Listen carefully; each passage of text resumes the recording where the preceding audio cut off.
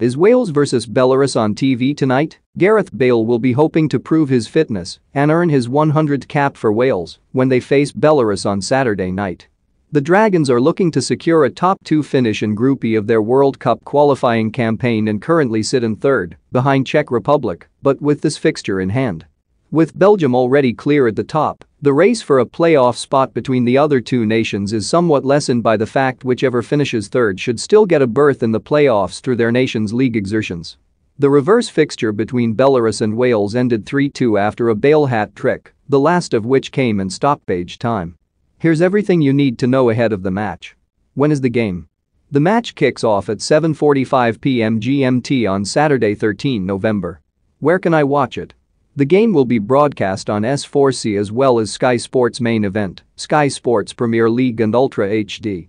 Subscribers can stream the match via the Sky Go app. If you're not a Sky customer, you can grab a NOW TV Day Pass here to watch without a subscription.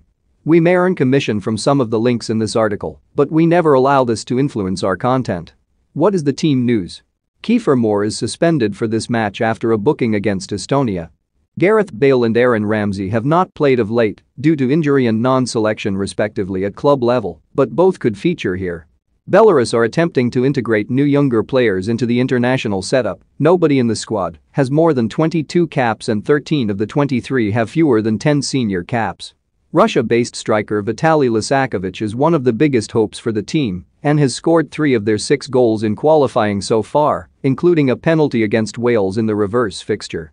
Predicted lineups: Wall, Ward, Meffam, Roden, Ampadu, C. Roberts, Ramsey, Allen, Wilson, James, Bale, T. Roberts, Bell, Pavlyuchenko, Begyanov, Zolotov, Yudenkov, Pyachinin, Yablonski, Klimovic, Antilevsky, Sedko,